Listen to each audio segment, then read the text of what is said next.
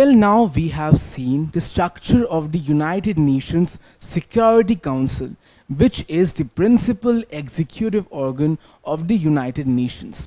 Let us now look at the various functions exercised by this Security Council. Now, the functions and the powers of the Security Council are embodied in the United Nations Charter itself from Articles 24 to 26. Now, can you answer this question? Which article of the United Nations Charter states the functions of the Security Council? Is it Article 24? Is it Article 25? Is it Article 26? Or is it all of the above, which means Article 24, 25 and 26? The correct answer is all of the above articles. Now, the primary function of the United Nations itself is to maintain international peace and to prevent any further warfare. And since the Security Council is the principal executive organ of the United Nations, it takes up this function of maintaining international peace and security, and this it does in accordance with the principles stated in the United Nations Charter itself. The United Nations Charter guarantees the Security Council that it can resort to any means possible, primarily peaceful, to maintain international peace and security.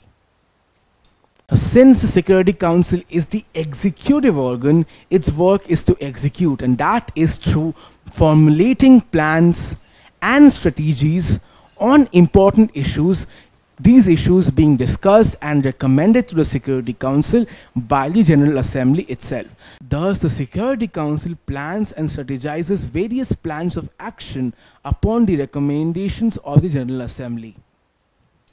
The Security Council also plays a very important role in admitting new members to the United Nations.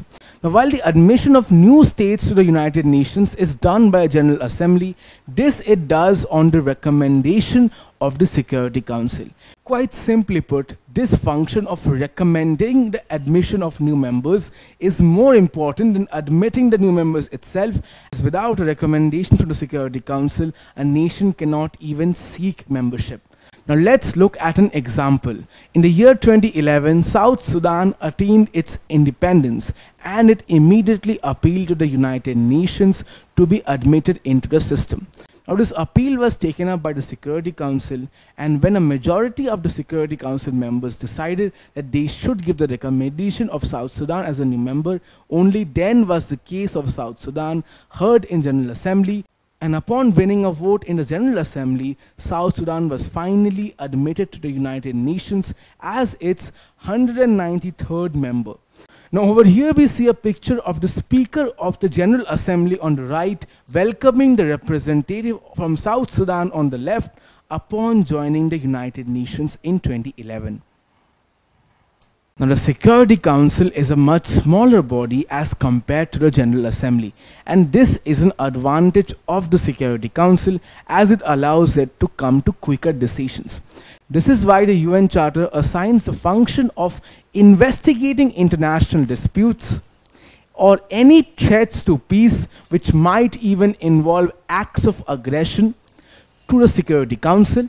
And not only is the Security Council to investigate and analyze these disputes, it also has to recommend and then undertake appropriate methods of resolving such disputes, as it is an executive organ, and thus it has to act on the recommendations and whatever plans it formulates. Now these methods of resolving such disputes have to be primarily peaceful in nature, or have to abide by the pacific settlement of disputes of the UN Charter, where it primarily solves these disputes by methods of arbitration, negotiation, mediation by the United Nations, or by referring these disputes to the International Court of Justice for judicial settlement. Now, if the peaceful methods of conflict resolution fails, then the Security Council can go to the next step, where it uses various forms of pressurization to resolve these disputes, but again where armed action is not resorted to. Such pressurization tactics are primarily economical in nature, and that's why this function of the Security Council is known as the economic means of conflict resolution. Using this function, the Security Council can call on the member states of the Security Council to apply and to enforce economic sanctions, which may involve complete or partial suspension of economic relations with the aggressor nations, and also interruption of land, sea, air, or any other means of communication. The Security Council can also call on the member states to enforce diplomatic sanctions, upon which all forms of diplomatic ties with the aggressor countries are cut off.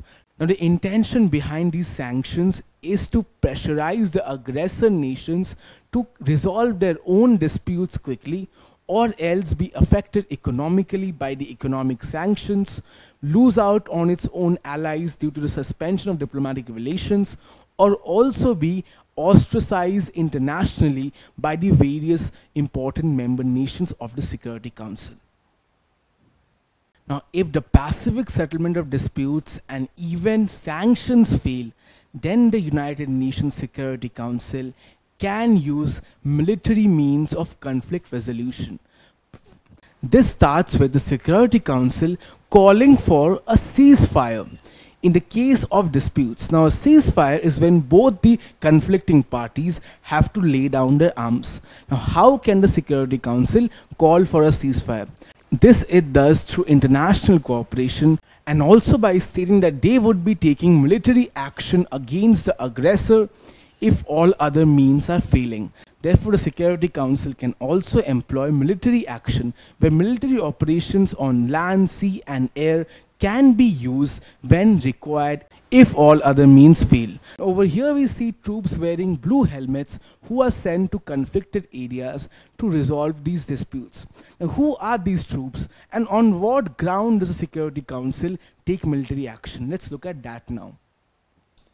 So, like mentioned, while talking about the military means of conflict resolution, another primary function of the Security Council comes up, which is the Security Council's power to deploy the United Nations peacekeeping force.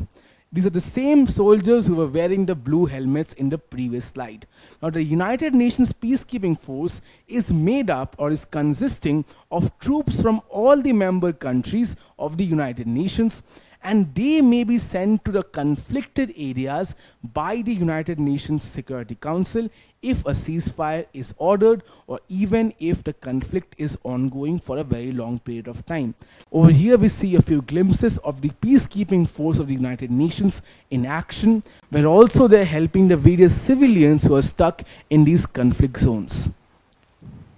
And the United Nations Security Council is also tasked to exercise the trusteeship function of the United Nations in strategic areas. The trusteeship function of the United Nations includes helping non-self-governing territories and those territories fighting for their own independence on their path to attaining complete independence, and also a functioning government. Now, these territories are given the status of United Nations Trust Territories. And the Security Council's function in this particular case is to execute most of the resolutions pertaining to the trusteeship function of the United Nations, and to thus help the Trusteeship Council of the United Nations in its function. Over here we see a picture of the headquarters of the Trust Territory of the Pacific Islands, which achieved its independence due to the trusteeship function of the United Nations.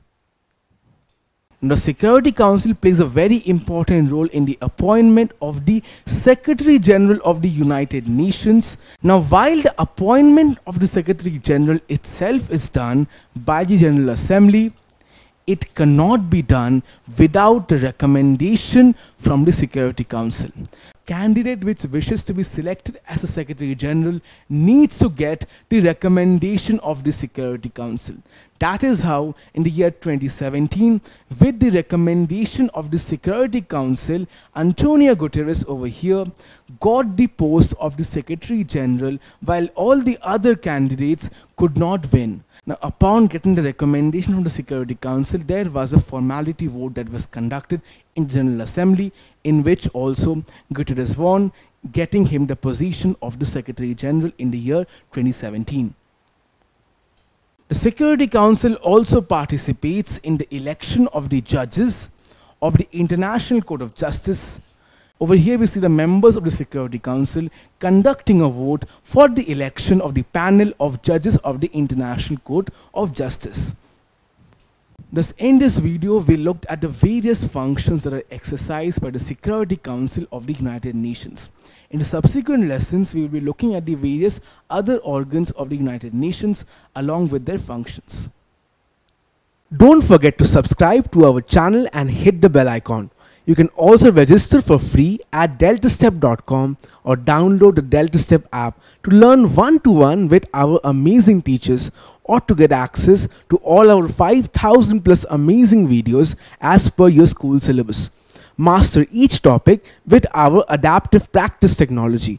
Get million plus questions with step-by-step solutions and unlimited mock tests. Get all your doubts resolved instantly. Learn via games and win amazing prizes like PlayStations and iPads. So at DeltaStep, learning is not just fun and easy, it is rewarding too. So register for free now.